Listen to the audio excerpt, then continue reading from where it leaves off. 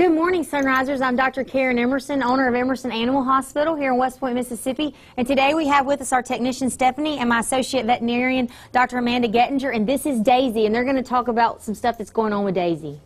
Good morning, Sunrisers. This is Daisy. She is approximately 1.5-year-old pug that presented to us a couple months ago for a shifting hind leg lameness. She wasn't really showing a lot of pain, but her owner, Stephanie, did notice her just kind of skipping and doing this little bunny hop every now and then when she would run. So when we actually did the exam, we noticed that her kneecap was actually popping out of joint. This is called patella luxation. I actually have a little demonstration here to show. So typically your kneecap sits in this groove and slides just like this whenever you walk or run.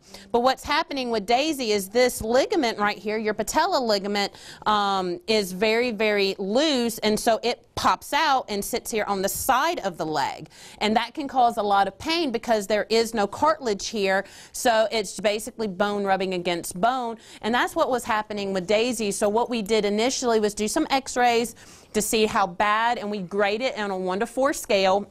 And then we sent these x-rays to our orthopedic surgeon to kind of see what he suggested. Anything for these guys, you know, if it's a grade 3 or 4, we do recommend surgery. But because she's a puppy, she has some time for those ligaments to tighten up. So what we did is we put her on some anti-inflammatories that are safe for dogs. We also did the laser therapy that we have done for our arthritic patients, surgeries, and we do it for this. And we have her on a joint supplement to help decrease the damage done to her joints, especially since she is a young puppy.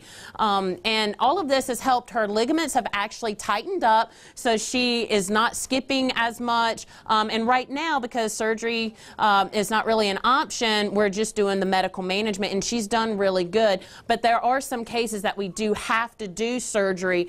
But if you notice like a skipping or a hopping in your dog, please don't hesitate to call us so we can work them up, take some x-rays, and see what needs to be done. Sometimes we can do some of this medical management, and sometimes they need surgery. But we love to work up your animal and as well as get them on a better quality of life. And just give us a call, and your pets will thank you.